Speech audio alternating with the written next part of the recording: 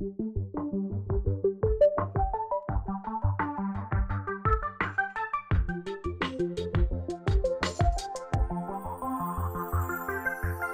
at REBA released the fifth in our Transforming Engagement series in early November 2022.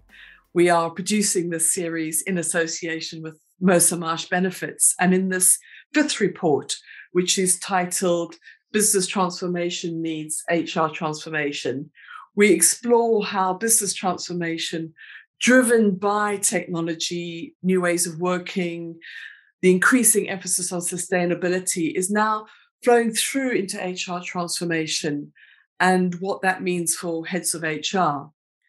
If you would like a copy of the full report, which is packed with data and insight, you will find a link to it at the end of this video. The data in this new research demonstrates the huge shifts that will be taking place across HR strategies in the next couple of years. And we believe that this ongoing evolution, perhaps even revolution in HR strategy, will have a major impact on all areas of business, including reward and benefit teams. To discuss this impact, I'm joined today by David Wreford, partner at Mercer, and we are going to chat about the expectations around business and HR transformation.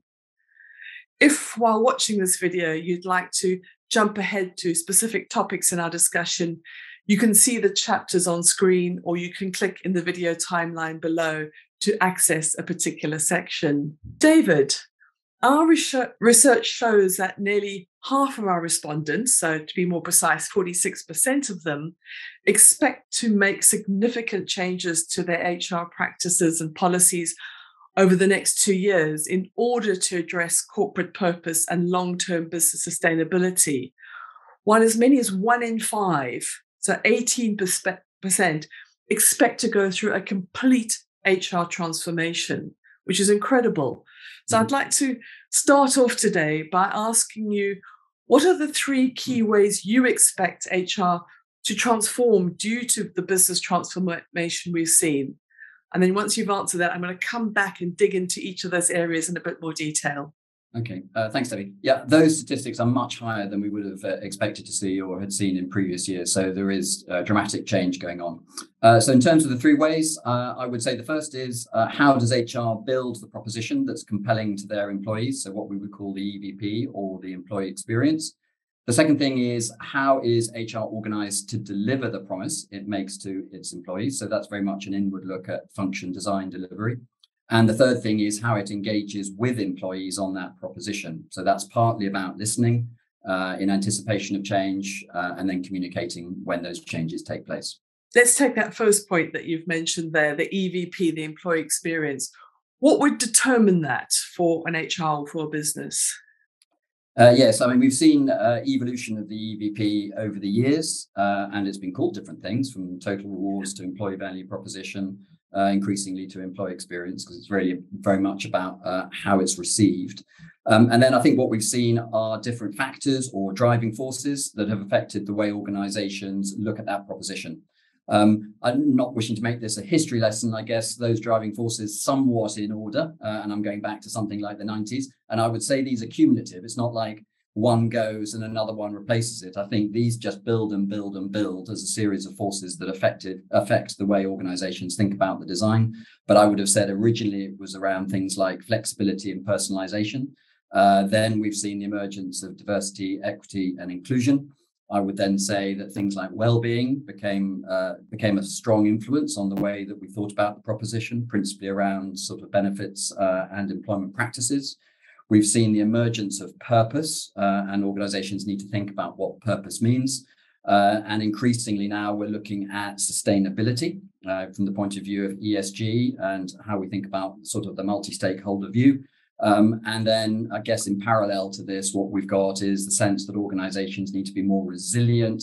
And that's really about thinking about the future of work, the future of the workforce, and how we optimize the talent that we have access to. So I would say these are the products of how we think about the employment relationship and the availability of talent. And we've become much more employee-centric, more mutual, more adult, and looking for trusted relationships with our employees. at the same time that we've moved into a much stronger seller's market. And therefore, what do we need to do to attract the best talent into our organization? And then these things affect how we think about compensation, benefits and related policies, careers, working practices, and so on. Just as an example, let's think about flexibility. We would have seen that affecting the way we think about compensation and benefits through the emergence of flexible benefit plans. But increasingly, it's very much around sort of working time arrangements, increasingly post-COVID where I work, and increasingly around when we think about careers, what it is and how I do it, much more flexibility built into that. So that is a lot of different elements and areas and policies and strategies that you're talking about. How can HR deliver a consistent EVP then that aligns with that business transformation, which in itself is probably evolving and literally transforming? Yeah, exactly. I mean, I think actually the question is, it starts much wider. And that's, how do you deliver an excellent and consistent employee experience when there's actually a distributed set of responsibilities for the decisions that are built into these programs? So we know HR has a role. We need to think about the relationship between HR and the business, the extent to which employees can sort of self-determine things, and what's the role of technology in enabling or supporting or the processes around those programs. HR really needs to get the mandate to do the things that it needs to do, and do those things to the standard that others, expect. And that starts with dialogue. We need to ensure that there's greater exchange between HR and the business. So there's, increased proximity between HR and the business and what the business expects. And then that gets us to a sense of shared responsibilities. And then we understand a little bit more about the mandate. And that can take us in to answer the question about function design and effectiveness. So all that is only going to work if you really do engage with employees. And in times of transformation, people can have lots of questions or feel unsettled. How can HR engage with employees on what is on offer during times of transformation? Yeah, I mean, generally speaking, and it may sound like I'm talking in riddles, but employees don't always know why they're treated the way they are. And we know that when they know why they're treated the way they are, and they see the outcomes aligned with the expectations that have been set, then they're much more satisfied with that treatment. So there's a lot we need to work on in terms of levels of transparencies, and the way that employees need to feel equitably treated in the way that those programs are applied. And that's really about ensuring that managers act as advocates of those programs.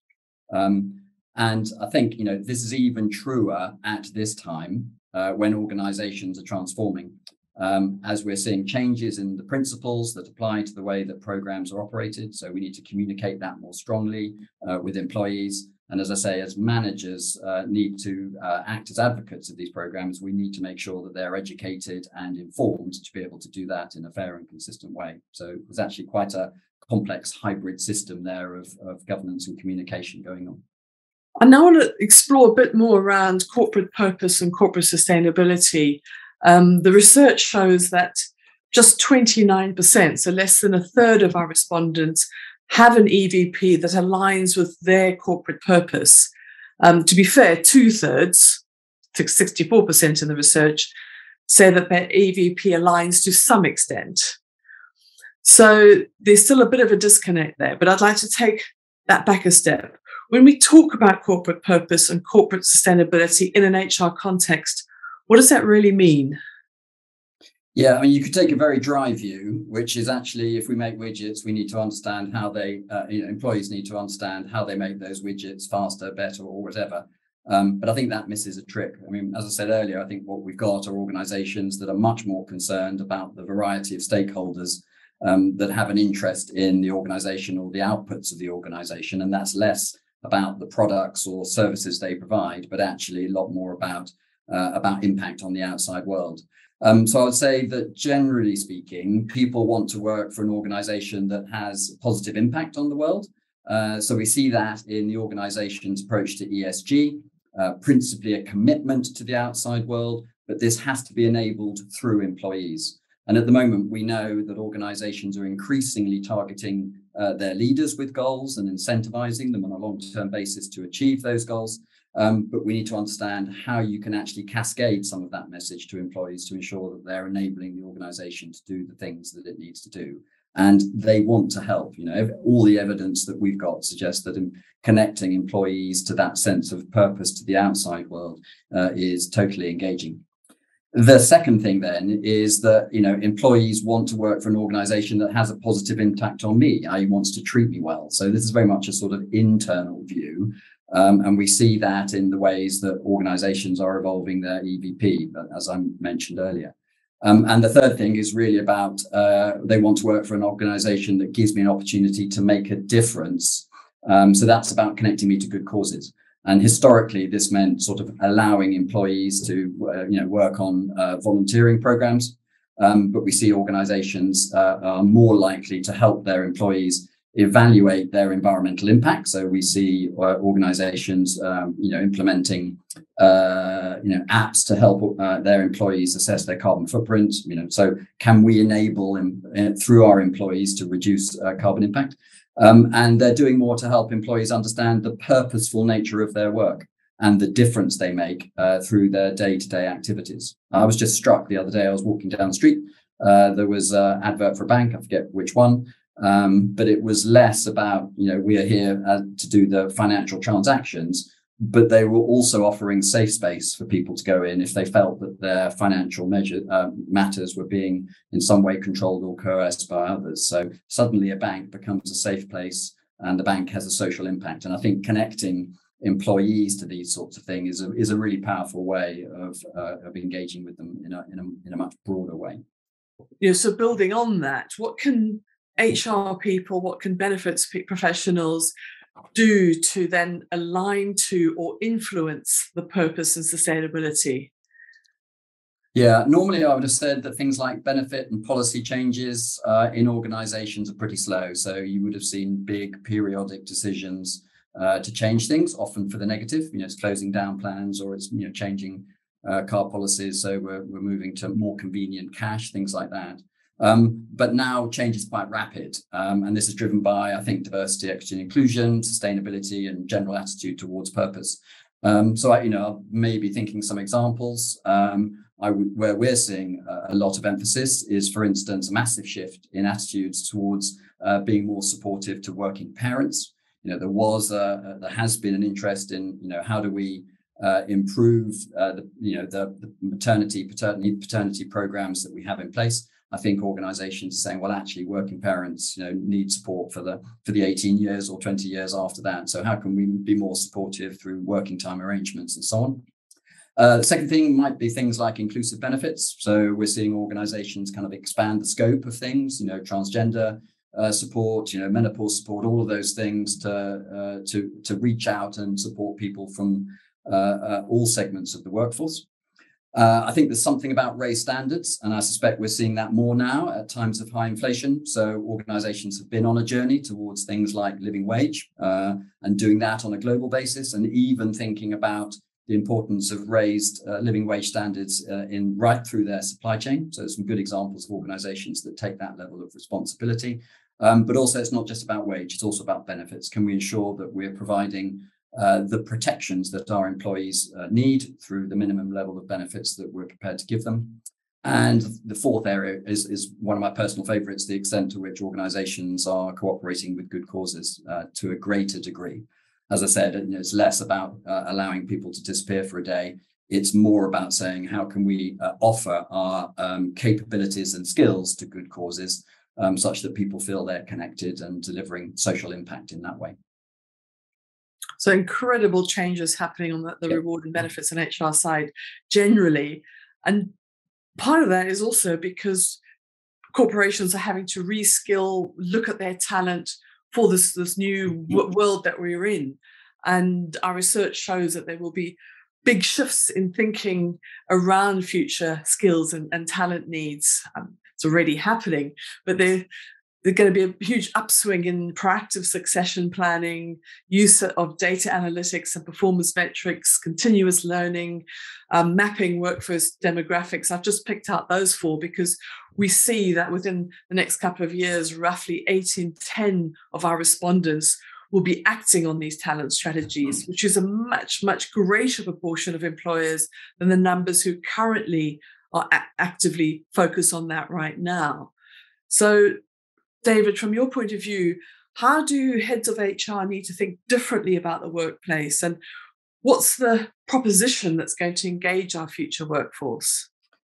Yeah, so I think there's two sides to the answer. There's, first of all, is how employers are thinking, and you raised a lot of really important and key issues that are now becoming increasingly front of mind, not just for HR, but this is a business issue about availability of appropriate talent, because we have shortages, and if we can't secure those needs, then it becomes a business critical issue. So from the employer side, I think we're much more likely to see organizations at the moment adopt a more sophisticated model for things like workforce planning and everything that you've talked about in terms of succession planning and career progression and so on. Skills and reskilling really, really hot. So this is about ensuring they get the best talent when they need it for as long as they need it. And growing when they need to, or buying if that's a better option. And then tapping differently into the talent ecosystem that's out there.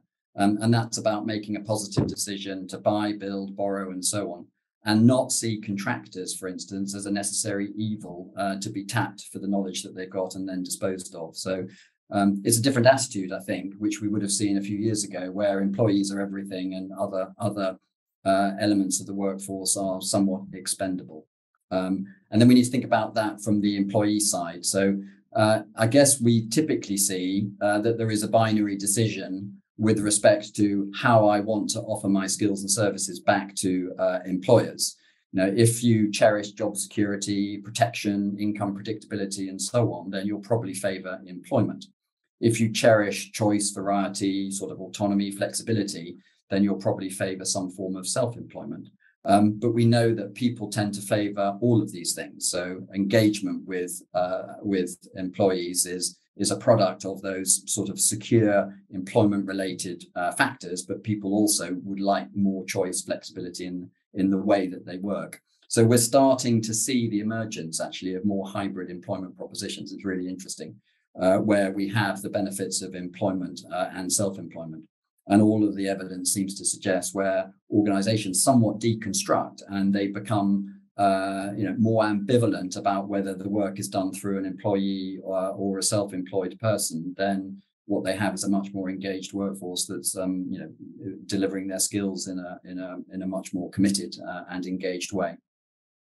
Goodness, really different ways of looking at things going forward, but we can see that already happening in our world today. Our time is up, David. Thank you so much.